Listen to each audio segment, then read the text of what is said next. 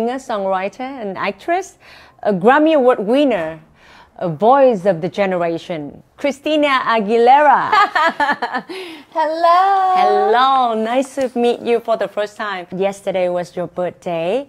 You celebrated your birthday in Vietnam. How special was that? We went to Ha Long Bay, a special trip over there. We did beautiful helicopter ride and saw such beautiful, the mountains and the water. It was just so spectacular, and got to take, some close friends of mine on this trip who also helped make me come together and alive.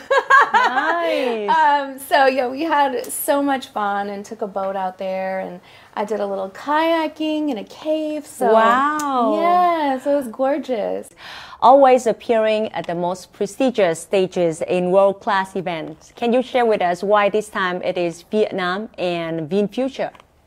I mean, I think it's so amazing what Vietnamese people are doing for the community of science and technology, and I just want to be here to celebrate and to learn more with what you are all putting out and forth into the world, and creating a goal globally. And now coming back to the performance, can you tell us a little bit about the musical gift you brought to Vietnam this time?